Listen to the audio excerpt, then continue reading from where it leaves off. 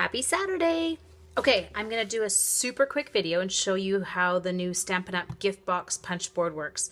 So this will be available for you to order starting on August 28th. Super close now. First thing you're going to do, extend your arm, and second thing you're going to do is pull your score out of that side pocket, just like the envelope punch board. Now, I've already decided, I'm going to see if I can get this up into the camera here for you. I'm actually going to make the box that's 2.5 by 2.5 by 3.25. So I needed a 9 by 9 piece of paper. And it also tells me here that I need to use the medium start line and the large diagonal line. So that's all I need to remember now. Now I'm going to see if I can get this done quick for you. So you start at the medium start line, which is just right here. And that's the only thing you're using that start line for, is strictly lining it up. Okay, so what you're going to remember, punch, score, score, score. It's like a hockey game. Okay, so punch, and I'm going to do 3 scores.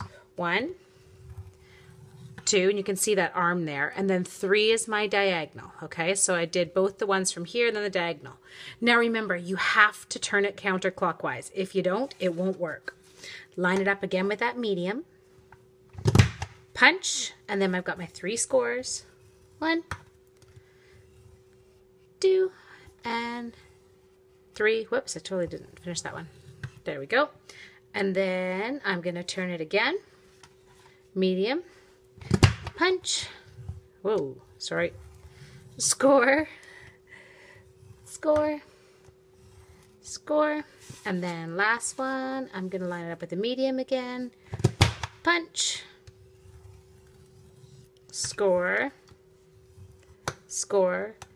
Score. Now the only thing left to do here is you'll notice you've got these couple notches that need to come out.